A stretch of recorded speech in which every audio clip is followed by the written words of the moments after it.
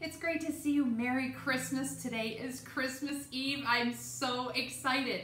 So tonight we're gonna have a couple friends over in a little while, but tomorrow, I'm preparing kind of for tomorrow. Tomorrow is our family get together in the afternoon, and I'm going to make some meatballs. Now, we probably won't eat all of these. Some of these are gonna go in the freezer for later in the week or whenever, when we have spaghetti and meatballs or whatever we feel like having. Sometimes we like to make meatball subs. Sometimes we just like to eat the meatballs. But this recipe is so easy. You guys are gonna be able to do this with no problem at all, and they are so delicious.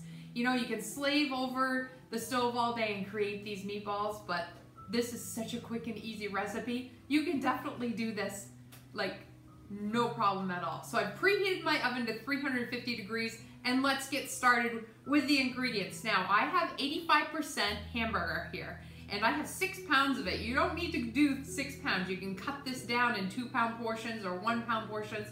I kind of gauge it by 2-pound portions just because 2 pounds of beef equals 1 box of stuffing. So go to your pantry, grab the extra box of stuffing that you didn't use at Thanksgiving, or if you did, well, maybe you can find some somewhere real quick.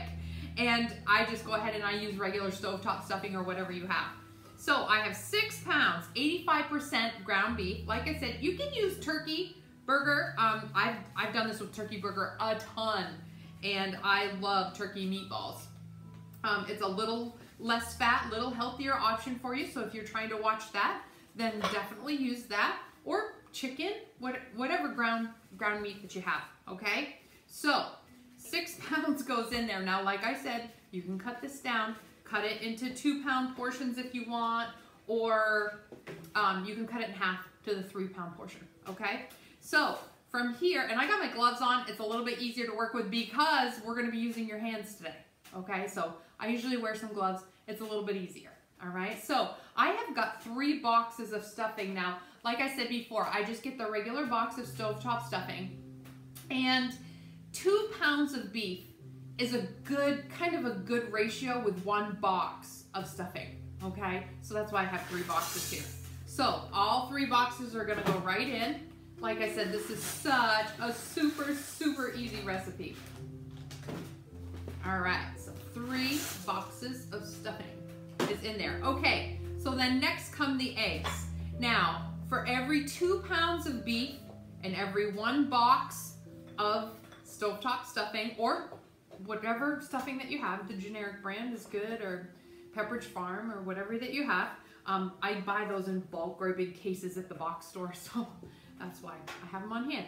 You're gonna need 2 eggs. So just remember the ratio, 2 pounds, 2 eggs, okay? So if you do less, cut it in half. If you do 1 pound, it's 1 egg. If you do 3 pounds, okay? So you just kind of just gauge it like that. All right, so, and when in doubt, always go up an egg, okay? If you can't split an egg in half, of course you can't split an egg in half, but you can definitely, 1 egg per pound. How's that? Does that break that down maybe a little bit easier for you?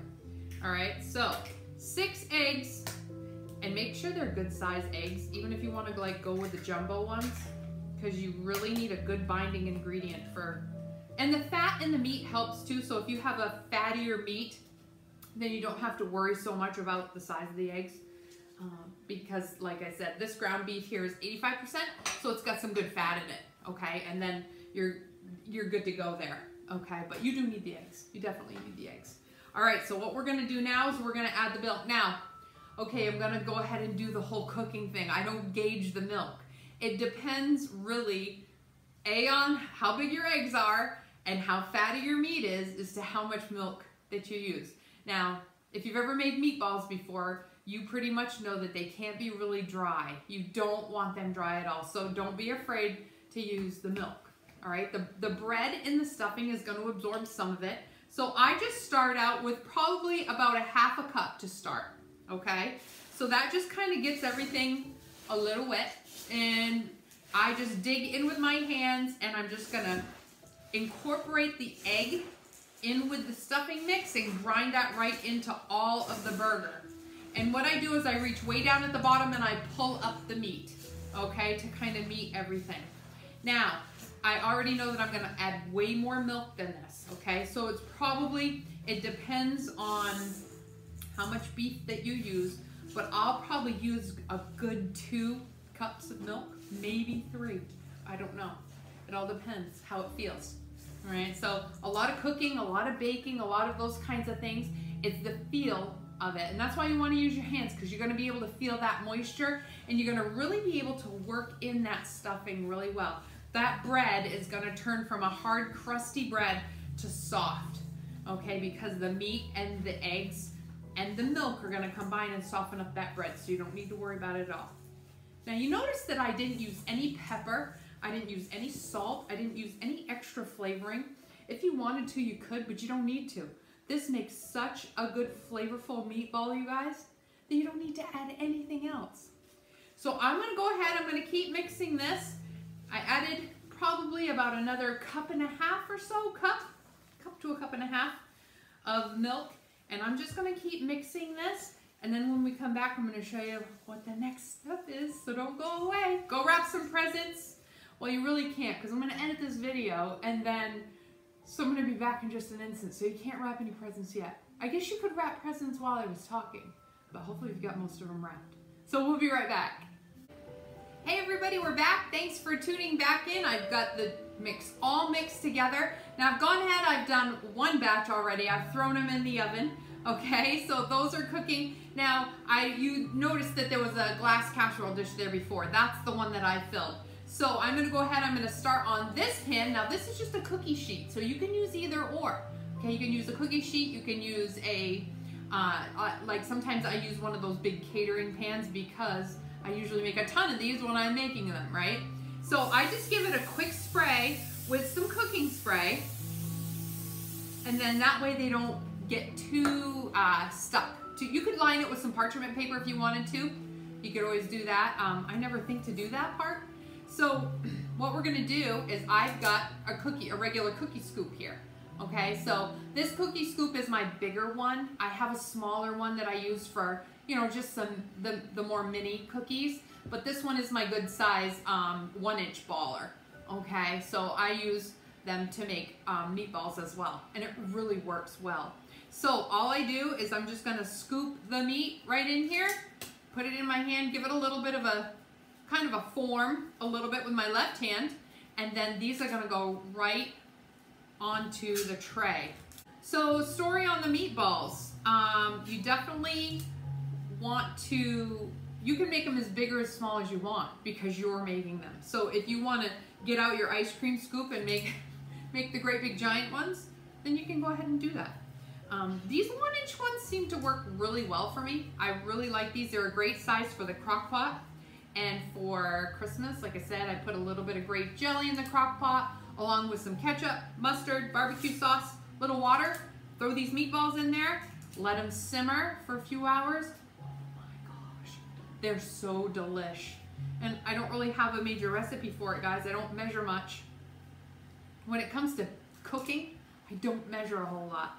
And that's what my cookbook has been really good for. It's made me measure. I don't know if that's a good or a bad thing, but it's definitely made me think, that's for sure. So don't forget, any of you that want my cookbook, it's ready to roll. Dee'sPantryCooking.com, you want to log in there and go ahead, browse around. We've got lots of mixes, pancake mix, waffle mix, chocolate chip cookie, kitchen sink cookie, that has everything in it, that's great. English muffin bread, all kinds of stuff. You definitely want to check that out.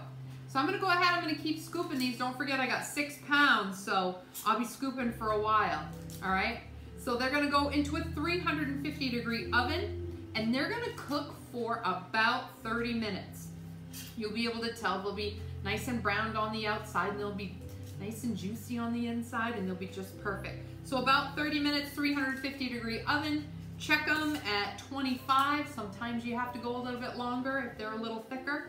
So I'm gonna keep scooping, and when we come back, you're gonna see the end result. It's gonna be so delicious, so don't go away. All right, everybody, we're back. Thanks for hanging out with me here. And these have been in the oven for just about 30 minutes, and they are perfect. Now, hint for all of you guys out there, this is perfect meatloaf. You would have, instead of making meatballs with them, just throw them in a loaf pan and bake it off. Now, you're gonna bake it for a little bit longer, anywhere from 45 minutes to an hour, okay? But same ratio of stuff, same ingredients, just throw it into a loaf pan and it makes delicious meatloaf. Delicious. All right, so I'm gonna dive into one of these. I want you to be able to see the finished product here. And these are just, they're piping hot. So I'm not gonna take a big bite into them, but I want you to see them. They're just perfect. You can see the little breadcrumbs and everything in it. I hope you like this recipe. Merry Christmas, everybody. It's just gonna be a fabulous evening and a fabulous day tomorrow. So don't forget, whatever you do, you make it with the love. We'll see you next time.